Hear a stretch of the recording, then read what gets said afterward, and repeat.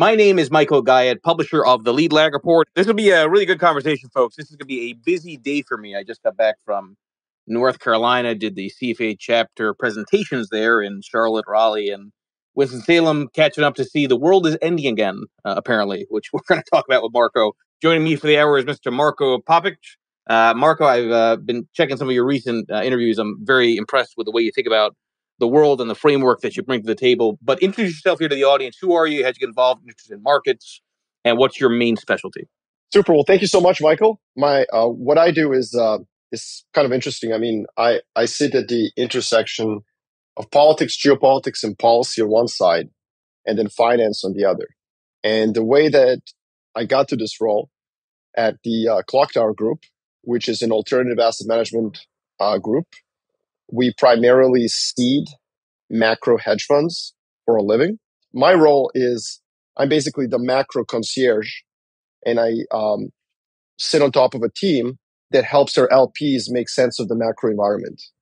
So what I do is I ingest a lot of information from conversations with macro managers around the world, both those that are just emerging and those that are very much successful and already established. And then I also use my sort of proprietary, if you will, framework, which I developed over 10 years on the sell side in political risk consulting with Stratfor, where I started my career, and then at BCA Research, which is a macroeconomic research firm up in Montreal, Canada. And the framework is really a modified framework on figuring out where geopolitics is going.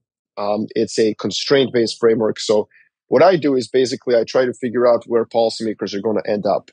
What I really focus on is the material constraints that force policymakers into kind of the path of least resistance. And in doing this job, you come up with all sorts of things that you have to deal with, whether it's the market implications of something like the Ukraine invasion. That's a very obviously simple case, like Russia invades Ukraine. What does this mean for markets? To really longer term questions, which most of my institutional investor clients want to know. So they don't necessarily want to know whether oil is going up and down over the next 3 months. They really want to know what's going to happen with asset allocation over a period of like 3 to 7 years, what's going to happen to inflation and growth and those dynamics. And so I try to sit in this barbell of intellectual thought where sometimes it's very short term and sometimes it's very long term. I'm curious to hear a little bit more about the seeding of the macro hedge funds. What are some of the criteria that you typically look towards, that you gravitate towards, and maybe more importantly, what's like a red flag? I mean, everyone, I think, especially on FinTwit, likes to think of themselves as a macro guru, right? I can't imagine, obviously, the types of people that you might come across who have experience, are very overconfident, even more so than FinTwit, and think they're phenomenal at identifying these macro trends. What are some of the things that you look for and try to avoid? First of all, just to be clear, I'm the macro concierge at the firm. So I really work for the LPs. There's a whole other unit at Clocktower that actually does this as a professional job where they select the managers that we're going to seed. But I can speak to that because, obviously I've been here for a while. In other words, I'm not a decider, So I think, first of all, you have to ask yourself, do you want the macro hedge fund? So that's the first issue that I think is really important for institutional investors. And for a decade, the answer has been no. And so the reason that I think Clocktower Group is one of the really only macro seeders out there left is that macro hedge funds have fallen out of favor. This sort of single PM discretionary model has really fallen very much out of favor for most institutional investors. And so that's just something to keep in mind. But it's coming back, obviously, because of the volatility that exists, and in large part because of the world that I inhabit, which is this intersection between geopolitics and markets. It's very difficult to be systematic about that. And I think that that's where single PM discretionary model does have its usefulness. In terms of what you're looking for, first of all, is track record. Even when you're looking at an emerging manager who may have only been in a PM role for about a decade or even less, and it's very difficult to get a track record. It might be basically proprietary information of the hedge fund they're currently working on. You have to somehow eke it out. And that's a very, very difficult, that's like arcane art of trying to figure out whether the person you're talking to, the person you're trying to seed, truly has the track record that they claim they have. Oftentimes the hedge fund that they work at is not going to share that information. Oftentimes, they have an interest in minimizing that particular PM's role because obviously they don't want to say that the person they're losing was critical to their performance. So it's very difficult, but that's the number one thing. The second thing is you want to ensure that they have an intellectual framework that's repeatable. I mean, to be honest with you, this is the most important thing. Do they align on how they view the markets, how they view the world, how they ingest data? Sort of, do they have a framework that's logically consistent, ontologically, and like epistemologically? Or are they just throwing darts at the wall? And that's probably where I get most involved when I speak to managers we might seed. I'm not trying to figure out if I agree with their view. I mean, that would be really stupid because it's, if I could do this, I would just take the 400 million. My job is more just to sit and listen to how their brain works and to see if it's logically consistent. So that they don't flip between reasoning for their trades. Sometimes they might be bottom up, sometimes they might be top down. That's probably a bad look. And then finally, you're looking at things like pedigree, hunger, ambition, but also ability to work with others. So if you think you're just going to be someone who is an asshole, but your performance speaks for yourself, you can forget about getting a check. Why? Because you're going to have to work with institutional investors over the course of your career. And you're going to have to be, reasonable. And you can't just be unreasonable in terms of negotiating terms, negotiating allocation, and other things. So these are all the things that come into it. And, before I came into this industry, I was obviously on the sell side. I was writing research. So this has been very much new to me the last 5 years. And what I'm surprised about, Michael, is how qualitative it is. I thought it was just performance and it's just quantitative. Like, well, this person outperforms that person in this situation, the Sharpe ratio, this and that. But actually, a lot of it has to do with the characteristic and qualities of a human being, which makes a lot of sense because you're not so much investing in their brain, but you're investing in their personality and character as well.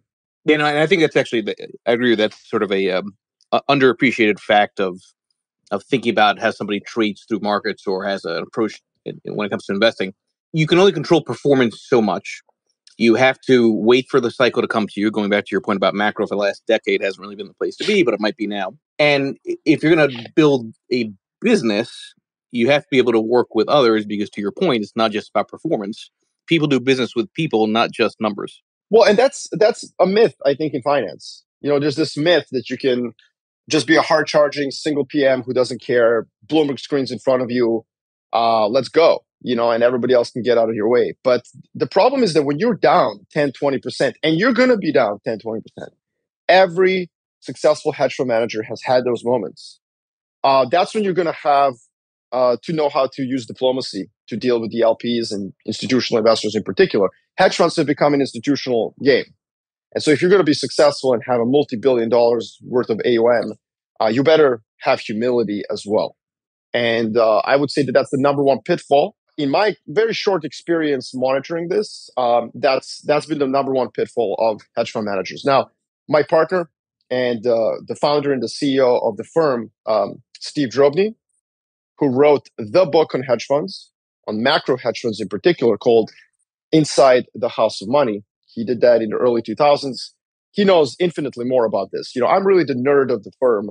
And again, my job is to produce research that is largely consumed by institutional investors, also our research clients, and yes, also the macro hedge funds we seed. But with them, my role is a little bit different. Like, I don't go in front of a hedge fund managers we seeded and try to convince them of my view because I'm very good at convincing people of my view. And if I convinced all of our hedge funds that we've seeded that, something is going up or down, then obviously we wouldn't be doing a very good job for our LPs. So I primarily talk with institutional investors about where the world is going. So large pools of capital like pension funds, sovereign wealth funds, and asset managers. And I leave kind of our hedge funds to make the decisions on their own, which they do. They don't really need me because they're good at what they do. Yeah, and we're going to go into some of those thoughts here. I think I want to go back to what you said a little bit earlier, that the last decade hasn't been great for macro, and you tied in volatility to that. Now, the simplest answer is probably the right one. I'm going to assume that from your own research that the reason why macro didn't do that well the last decade is because there really wasn't that much left tail risk, with the exception of late 2018 and 2020. And it's very hard to beat the S&P when the S&P is the only game in town. Yeah, I mean, like risk parity kind of ended everything, and you just bought NASDAQ and you hedged it with bonds and you were good.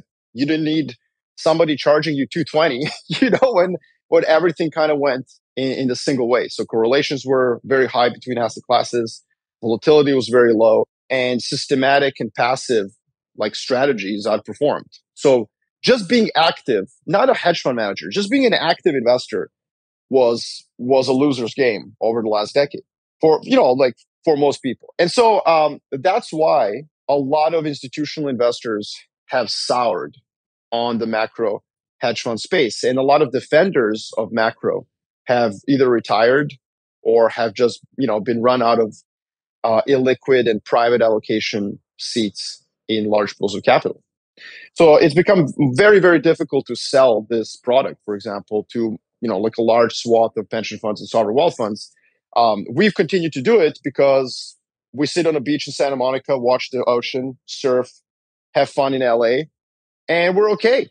We're okay chiseling the statue, the bronze statue of David over a course of a decade. And if we just do 10 hedge funds, we just do 10 hedge funds. So in a weird way, because we're so stubborn, and you could say because we're so stupid, we've remained convinced that the macro hedge funds have a role to play with large pools of capital. And I think one of the things that we've always said to the CIOs is like, look, maybe they'll underperform this decade, but when you pick up the phone and you call somebody running a macro hedge fund, they can inform other parts of your portfolio.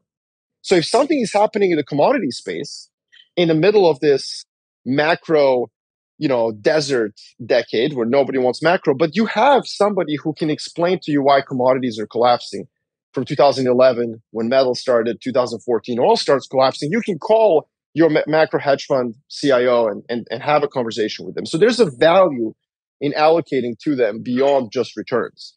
But now that volatility is back, geopolitics is back, politics is back, I think the systematic guys and the quant ones in particular are going to struggle with some of these, sudden, very human changes in the marketplace. And that's where the macro hedge funds should perform. And they have been over the last several years. Yeah. And, it is, it's fascinating to me just from looking at it from a hindsight perspective. But, since we're talking about a decade, I mean, really, I think where you can trace a lot of this to is the start of quantitative easing 3.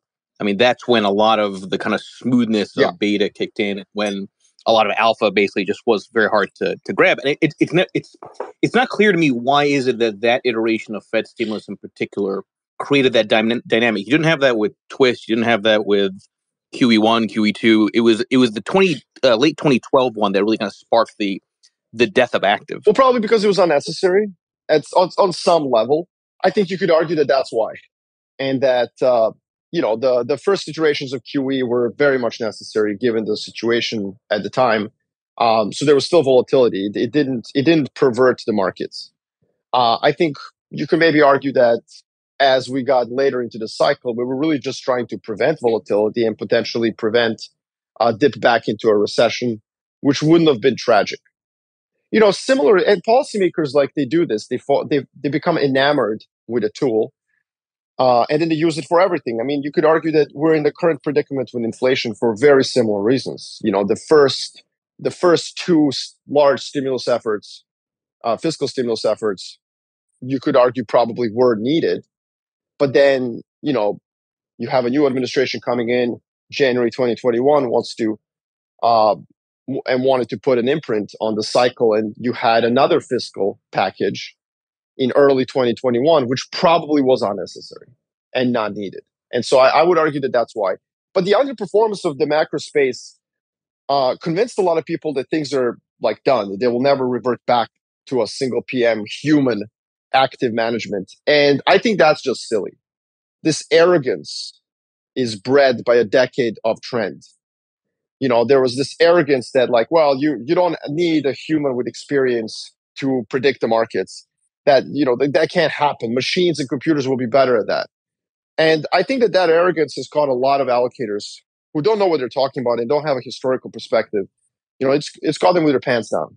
Now that suddenly Xi Jinping or Donald Trump or Joe Biden or Vladimir Putin can say something, and the computer is going to be like, I don't know what that is. It's not data driven, so I can't predict it. And that's where I think having allocation to macro is very important. If geopolitics is truly coming back and it's much more relevant for macroeconomics and for markets, you can't just rely on data driven systematic or quant strategies.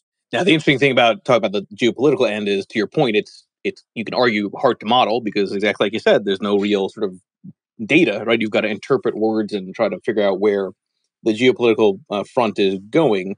The thing is, if you were to just listen to the media, all geopolitical news seems to be negative, and the world is ending, and war is coming with China, and I always go back to, it's like, well, what do you do with that? And is that even a pure message? Because you never know what incentives there are on the back end, whether it's ratings or whatever it would be. So when you think about interpreting geopolitics and integrating that into a macro framework, how do you filter out the messaging, maybe having sort of an improper phrasing of what actually may be happening behind the scenes? Yeah, so you're absolutely right. I mean, first and foremost, if you're an investor, the first thing to do with geopolitics is just forget about the fact that 99.9% of people in this industry think it's a risk. That would be like saying that technical analysis is a risk. You know what I mean? Like, technical analysis is not a risk. It's not an opportunity. It just is. It's a method. It's a tool. It's a framework. It's like saying valuations are a risk. Geopolitics is the same as technical analysis. It just is. It's a tool in your toolbox. And so sometimes it can be a tailwind and sometimes it can be a headwind. And of course, it depends on the asset class you're looking at. So that's the first issue. Have a risk neutral approach to politics and geopolitics. Now, what's interesting to me is that this is very difficult for people in finance to do, especially on FinTwit, by the way. And that's because most people... people... everyone's an expert on FinTwit. What do you mean? Everybody knows everything about everything. Well, yeah, but like, see, most people, when they approach finance, I think there's a level of objectivity because it's a numbers game and you're trying to make money fundamentally. Like, you're not in finance to, change the world. I mean, some people are, but like, and God bless them. But like, look, the bottom line is lots of people have fiduciary responsibility to others, to themselves, to their families. We're all here to make money. So Apple versus Netflix, like, it's not a tribal game. The problem with geopolitics is that people lose their goddamn mind when it comes to politics and geopolitics. So they don't have this ability to be objective, neutral, and just approach it from the same perspective. And this is really important because it leads folks to overemphasize their own biases and like what they think should happen. And that's because ever since, you were 12 years old, you've been discussing politics. It seems easy. It seems familiar, even to those who are not experts at actually analyzing it. So everyone has an opinion on who's going to win the Republican primary or who should win the Republican primary or whether inflation is bad for lower incomes or not. Like, everyone has these kind of views and opinions. And so they don't approach it in the same objective, scholarly, framework-driven manner as with financial and economic issues. And that's how they fall into pitfalls most often. So that's the other thing. I mean, we need to professionalize within our own industry, but also broadly. We need to professionalize the epistemic community, which is the geopolitical analysis. It cannot be driven by biases. Now, this is not the case in finance today. Most investors, whether they're big or small, they subscribe to consultants who are most definitely biased. And they're biased because a lot of them come from former government officials, former government intelligence agencies, military, and so on. And I know this because I work with the CIOs of largest pension funds and sovereign wealth funds in the world. They spend hundreds of thousands of dollars on consultants who were formerly in someone's cabinet. A lot of times, I would say 70 to 90% of the time, these people are reselling you PR, like whether it's American propaganda, whether it's Australian propaganda, whether it's Chinese propaganda, they're just reselling you that stuff. And so you're sitting there and you're like, oh, wow, cool. This is such great analysis. This guy's a 4-star general, invaded Iraq. Amazing. And you're like, yeah, but like, you're getting a perspective that's not actually objective. Now, it's not, and it sounds really convincing too, right? Because it's like they have the credibility, they've done all this stuff. that's right. And listen, it's not like useless. You just need to know how to use it, because what you're getting is a great window into how this particular country here, let's say the US, is going to think about the situation. But that's not the end all be all. That's not going to decide whether the world goes that direction. Um, and it's a very biased view. And I'll tell you a specific example. When the October 7th Commerce Department ruling came on semiconductors, these sort of, past expiration date consultants, who've basically been left on the shelf too long after serving the government, they went around the world saying like, "Ooh, we hit China hard. They're going to retaliate." The Chinese didn't retaliate at all to the October 7th ruling on semiconductors, because it's actually not that tough. And because it's so specific and so focused on the most advanced semiconductors, the rest of the world, the Japanese and the Dutch, eventually came along after very hard-nosed negotiations. But they basically told the Americans, sure, we will not sell China these extremely sophisticated semiconductors and capex machines, but everything else, we're going to sell it to them. And so the Chinese were okay with that. They were comfortable. They came to terms with the fact they will never produce 3 and 5 nanometer chips inside China, but they're comfortable with that because they're going to come and dominate the 28 nanometer chips, which, by the way, are probably more important to military hardware. But just don't tell the generals in Pentagon, because apparently they don't understand that. What am I getting at here? I'm getting at here that there was this very America-centric view of what was going to happen. And I think it came out of this very biased national perspective. Now, not all consultants are like this. There's some very, very good ones. I have a good friend, RP Eddy. He runs a consultancy that does tap in former officials, and they tend to be extremely good at their job because they have a very wide network, for example. So my point, though, is not that you shouldn't use former government officials. It's that you should use them by having your own framework. And that's where this materialistic dialectic comes in. Like, forget trying to get close to the decision makers. Treat them in an antagonistic fashion. Policymakers and politicians are not your friends. They're not people that you should be having a drink with in a Georgetown, townhome at a cocktail party. They are subjects of your analysis. They're mice in a laboratory. And so what you need to do is you need to figure out how to predict their behavior, not based on what they want. A mice in a laboratory, in a labyrinth, is not going to be able to run through walls. They're going to go down the political path of least resistance. And that political path of least resistance is measurable. We can, as investors, we can think about what are the objective material constraints that are going to force somebody like Boris Johnson, who says he would rather be dead in a ditch than extend the timeline for Brexit negotiations, as a good example.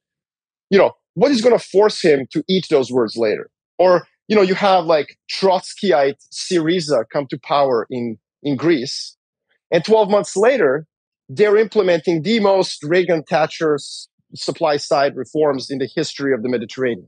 People who believe X and are hard committed zealots about X end up doing Y more often than you think. Why is that? Well, it's because they're forced to do that. They're forced to do that by the material reality. So focus on the material reality, not on smoke and mirrors of rumor mills. Now, this is very difficult. Again, in our industry, this is very difficult to do. Most people have been reading The Economist since they were 12. They've listened to their dad and mom argue about like some ideological issue. They've been participating in these political debates, so they feel that this is like sports. Like, I can have an opinion about this, and it's no. This, you should be as professionalized about political analysis as you are about looking at charts or trying to use, systematic tools or data. You should be as objective and as professionalized and as clear-sighted that this isn't voodoo. There's a way to predict behavior of policymakers based on fundamentals. Yeah, as you're talking, my mind goes to all the rhetoric around China, war with the U.S., Taiwan, and I always find that these things that are being said probably don't even consider the fact that if China were to go into Taiwan and if the U.S. were to have a military conflict, it's like mutually assured economic destruction. which means nobody really has a true incentive to do that, us and China. Am I off on that? And if I'm off on that, what are some of the things that you're viewing from a geopolitical lens that you think investors should be mindful of? Well, I think, when you say that, you're correct. The problem is that World War I started, World War II started. These were also very negative for sort of economic well-being. So you do get economically suboptimal outcomes because of politics. And I would say that in the case of Taiwan, it would be a much worse economic impact on the world than we think. Taiwan really is at the center of the sophisticated supply chain for consumer electronics and for not just semiconductors themselves, but also many of the products that you consume semiconductors on. Taiwan has a very sophisticated supply chain. It would be even worse than maybe people think. And yet, I don't think that's a constraint enough. I think the constraints right now are that the United States of America is struggling to convince its allies that China is a existential threat to the West. I would say that that's the number one constraint to the US. US is kind of alone when it's facing down China. Australia is very much with the US, Japan is as well. But a lot of other major economies, even India, which has a threat from China, physical threat on its border, they're equivocating. They're sort of sitting on the fence, if you will. Or as the Indian foreign minister said, don't say we're sitting on a fence. We're standing on our own interests. So we're not going to fall into your camp just because you ask us to. So that's the problem for the US. It's kind of alone. And it's trying its best to convince the rest of the world that China should be contained. On the other hand, for China, I think the constraints are even greater, to be honest with you. I think Chinese constraints are that their dream of a consumption-led economy are dead for the rest of this decade. The C in the GDP equation of China is going to be subpar for a very long time. And that's because, not because of demographics, by the way, although yes, that too, but it's mainly because they just had a surge in credit over the last cycle, trying to, replace the US consumer that spent the last decade deleveraging. China leveraged their consumers in order to replace the Western consumer. And that bubble has kind of burst slowly. And, I think the domestic consumer is going to deleverage for a very long time in China. Now, that might seem like a nerdy macroeconomic issue. What does that have to do with geopolitics? Well, because China is addicted to exports. They're the main driver of growth for China and have been since the pandemic and will continue to be. So it's very dangerous for China to engage in aggressive military policy when its customers have that sword of Damocles above their head. So I would say that that's the number one risk for China. The other risk for China is that they still import a lot of commodities through various choke points on the planet, whether it's Malacca Straits, whether it's Straits of Hormuz.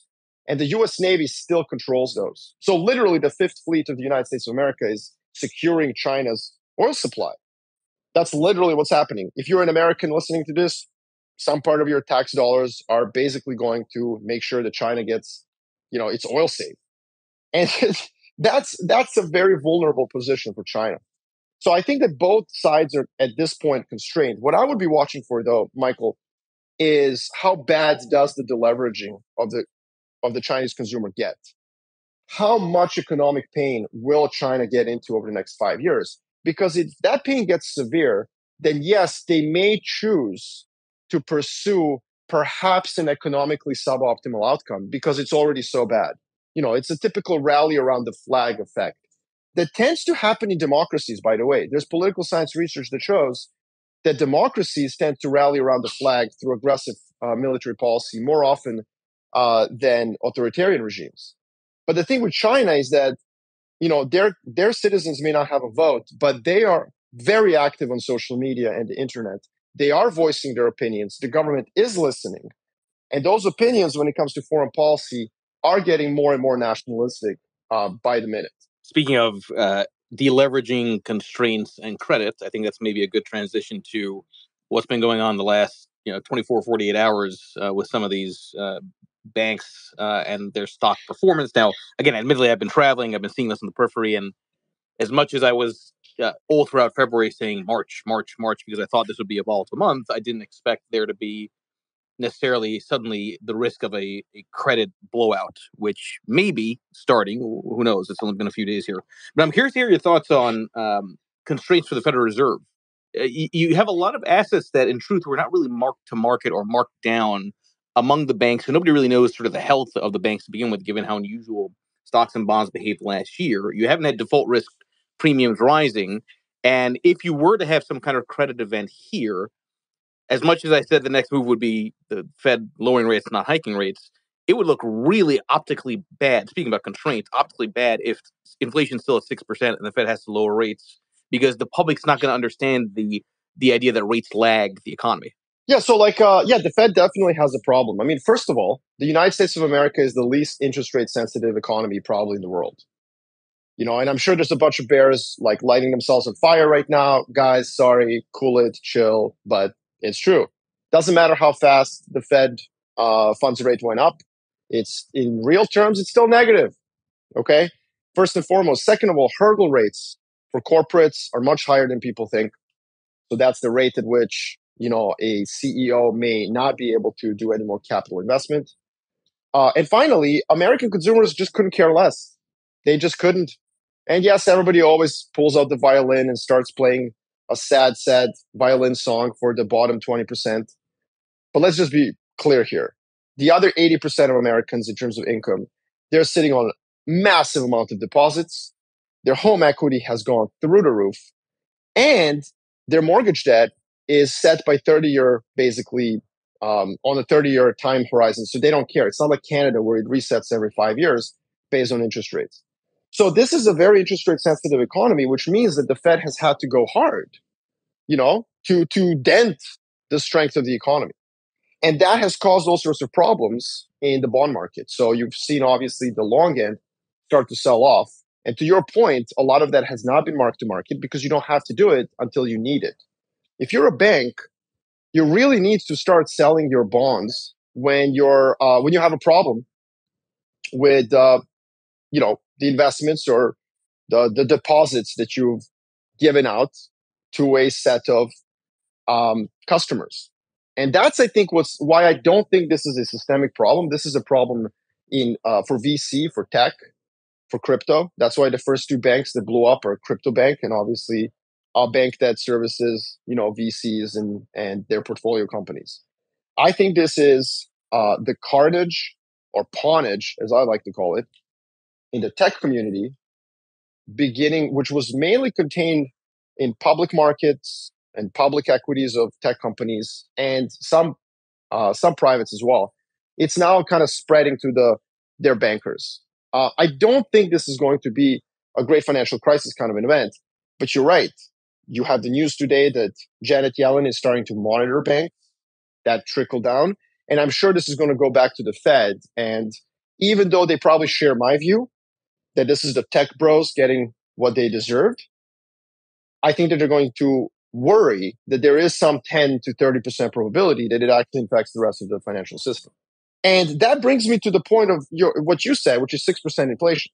Like, we're going down to somewhere around 4 to 5% CPI. And I think at that point, it becomes really a political issue, not a mathematical one.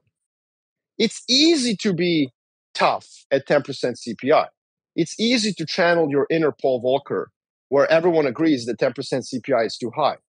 But what's happening now, Michael, and again, a lot of people don't want to hear this, and they'll say like, "Oh, Marko, you make too much money. You don't know how it feels for the little guy."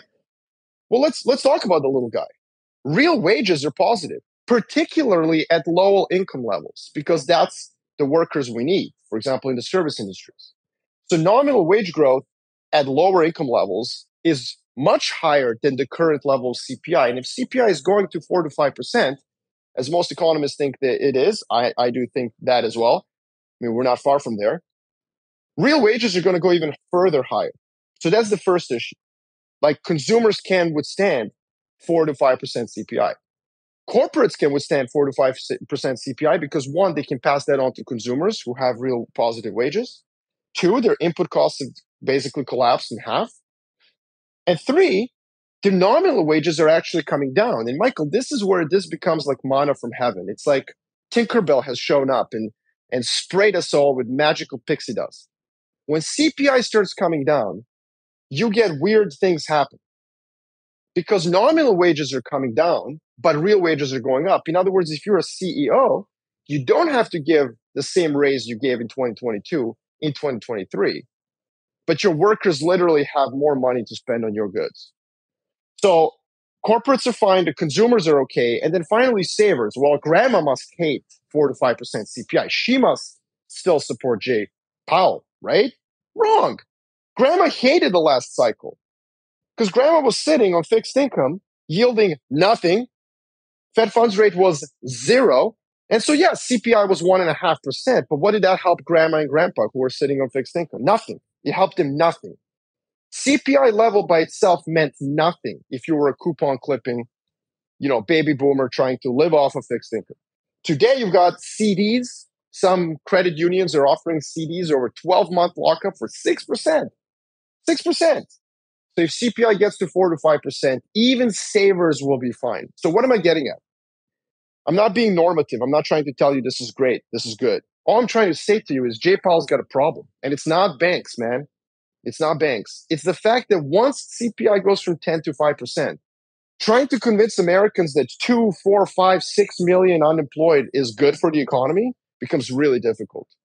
The number of political constituencies that care about CPI going from 5 to 2% is basically just the PhDs in economics and some denizens of the FinTwit community who, go to sleep with gold bars and like crypto accounts or something. But nobody's going to care. I'm telling you this right now. If they cause a recession because they were trying to go from 4 to 2, they're going to be tar and feathered, medieval style. And they know this, which is why they're probably going to come up with an excuse for why 4 to 5%, we're on our way to 2, we're fine. And by the way, in 6 months from now, I think they have a 6-month window to prove me wrong. They have a 6-month window in which to be really tough on the markets and so on. And then you get to 12-month window before the general election. And I just don't believe that Jay Powell is going to have the guts to go hard ahead of the US election because he will be interfering in the political process at that point. And I can tell you this, political science is not a science at all. There's nothing really scientific about it except the method. But it is an absolute law of physics that if there's a recession 12 months before an election, the incumbent president is going to lose. I mean, he's not going to lose to Donald Trump. He's going to lose to my chocolate Labrador. You know what I mean? This is just like you could run a Chinese spy as a Republican candidate, and they would beat Joe Biden if there's a recession 12 months before the election. And the Fed is going to know that. So I think that what's happening in the tech community and the banks could be used as an excuse, but the real excuse is that we're getting to a point on the CPI number where politically there's just no real urgency to bring it to 2. In fairness, I like your Labrador's tax policy views. In fairness, so I think that would make sense. That the Labrador would. But okay, so I want to go to the name of the space before we wrap up in about 7 minutes, so I can get ready for the next space here. The end of the world is the bull case. I use that term, from October on because everyone was thinking the world was going to end, and it's like, all right, listen, if the bond market were to have kept on acting as volatile as it did back then, mortgage rates would have been like 20% by November. So you can't bet on that outcome because it's the end of the world, the end of the financial system. So bet on stocks. That was kind of my whole melt-up argument back then. I see a lot of bearishness now in what's gone on the last 48 hours. And it does, I think, harken back to this is 2008. Everyone's automatically going back to that. You alluded to great financial crisis. I'm sure you don't necessarily make very short-term calls on things, but I am curious if you see what's happening this week and you say to yourself, this is probably overblown and actually the bulls could reassert. I will say to everybody candidly, that's actually my view. I think March is going to be volatile up and down. I don't think this is the credit event. It might be, but it's not my base case. I agree with you. I think we are in a 2001 to 2009, 10, 11 cycle. And in many ways, it's a capex-driven cycle, commodity-driven cycle. In 2001 to 2010, it was reindustrialization of China. This time, it is rewiring of supply chains. And so tech is getting killed. And what's happening with tech banks is just the cherry on the top of the sundae of an absolute tech ponage. So I think stocks, for the rest of this year, I don't think a recession is coming for a number of reasons I already articulated. U.S. consumers flush with cash, with deposits. They don't care about interest rates going up because their mortgages don't reset. So the U.S. consumer is going to be fine. That's your 70% of the economy. And I say this in a very glib way, but obviously I've written tens of thousands of words and hundreds of charts on this. So it's not like I don't think about this hard. U.S. consumer is going to be okay. We're going to avoid a recession this year, but stocks could go sideways, Michael. So like S&P 500 X FANGs could be up 20%. But because the US index is so laden with tech stocks, it could just go flat for the rest of the year with some ups and downs. And that would be my view on the short term. I don't think that what's happening now is necessarily, terrible. All that's happening is what happened in the early 2000s when tech got killed, but there was a stealth bull market in everything non-tech. And I think we're going to have a very similar dynamic right now. So if you have tech exposure, private or public, get out. Do not bottom fish. I've been saying this for 2 years now. Tech is getting pawned. PWNED. It's a gaming term. Look it up on Urban Dictionary. That's what's happening to tech. Now, that's the short term why I'm not, necessarily bearish. I mean, obviously, it's at some point there will be a recession, but for me, this is a tech event. On a longer term horizon, I'm not bearish because I think that a multipolar global order, competition between states, we have empirical evidence from history. This has produced real, genuine technological innovation in the past. And for the past 20 years, we've had all this tech innovation, but it hasn't shown up in productivity data. You know why? Because it's not productivity enhancing. Okay?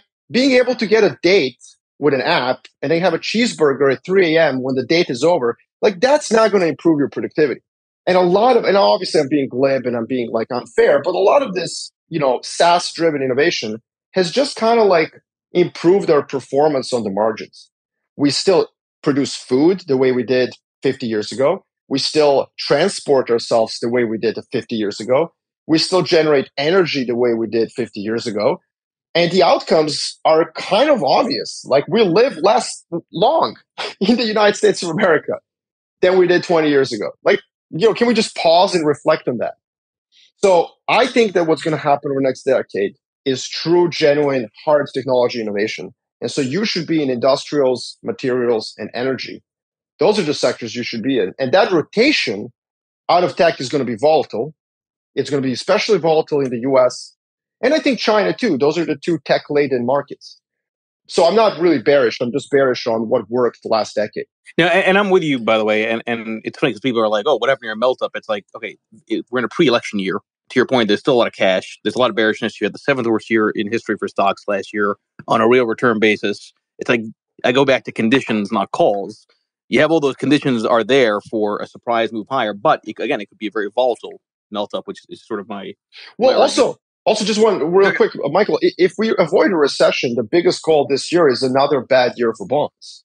And that's what's obviously happening. Correct. Yes, that's correct. Exactly right.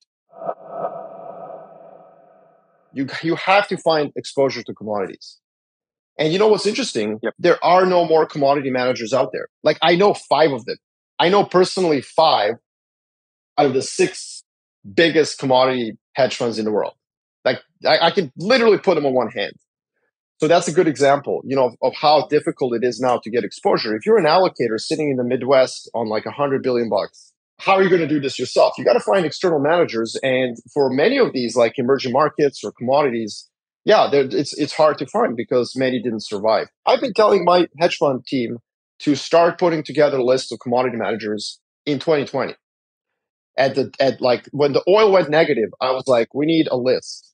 And everyone was like, why do we have oil's negative, bro? Like, what are you doing? I'm like, listen, it's turning. This is going to be a capex driven cycle because of ESG, green tech, China, all this stuff. Like allocators are going to start demanding this. And I can tell you right now, without naming names, that list we put together is like the most sought after list in the institutional world. Everybody wants that list because they need it.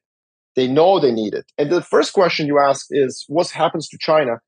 I don't know what happens to retail investors who are trying to get exposure to emerging markets and then get put into China. But I can tell you on the institutional space, large pools of capital are already going to the providers of indices, and they're asking them to produce for them an index that doesn't include China. So it's happening at a high level in high finance, whatever you want to call it. So I'm guessing it's going to start happening for retail investors as well. And by the way, like if anybody wants to hear more of my thoughts on this Silicon Valley Bank and just tech, I recently did a talk in Montgomery Summit. You can access it on my Twitter feed or go to YouTube or go to Montgomery Summit, and you can watch like 30 minutes of me basically explaining and articulating my view of why I'm so bearish tech. It's not just about inflation or the 10-year yield. It's also that it worked last decade. Nothing lasts for more than a decade. No narrative, but it's more complicated than that. In a world full of nation states fighting each other and trying to get a leg up, we're just simply not going to allow trillions of dollars to go to VCs that effectively then give it to 23-year-old dudes hitting the bong and coding in Silicon Valley. Like, that's just not going to happen. Louder, that money, louder. I'm so done with this nonsense. No, I mean, listen, all this money, it's going to have to go to 40-year-old, 50-year-old, kind of awkward socially engineers who tinker with materials and hard sciences. Like, that's where that money is going to go to. Now, I'm not necessarily saying one is better or good, whatever. I don't really care. I'm just saying, like, look, we know what happens when the government gets like kind of involved in the economy again. A lot of it is not good, obviously, but mission-oriented goals are not bad. It means government is just going to say, okay, what do we need to solve? We need to solve for faster computers or, like less pollution, whatever it is. Here's money, go solve it. And actually, you'll be surprised by how often the private sector rises to the challenge of the public sector mission. And that happened with the vaccines. Like, let's just pause and reflect on Operation Warp Speed. The Trump administration came in, had a meeting. Half of the table were regulators, half of the table were private companies. And they were like, okay, private companies, what do you need? And they said, we need different regulation and more money. Okay, cool. Now go get a vaccine. And we got a vaccine. But point of this is that you will see more of that. And I think that's fundamentally what's happening. And so I think a lot of people in finance are not focusing on the big picture. Tech is going to continue to get pawned, not because the tenure is like slightly higher. It's because the priorities of the planet and of people in charge, i.e. governments, are now towards hard technology and true genuine innovation. So if you're in the business of starting SaaS companies, be very careful. I think that's a good place to wrap this Twitter space up. Again, everybody, please make sure you follow Marko Papic. This was a great conversation. Check out his book as well, available on Amazon. Thank you, Marko. Really do appreciate it. Thank you, Marko.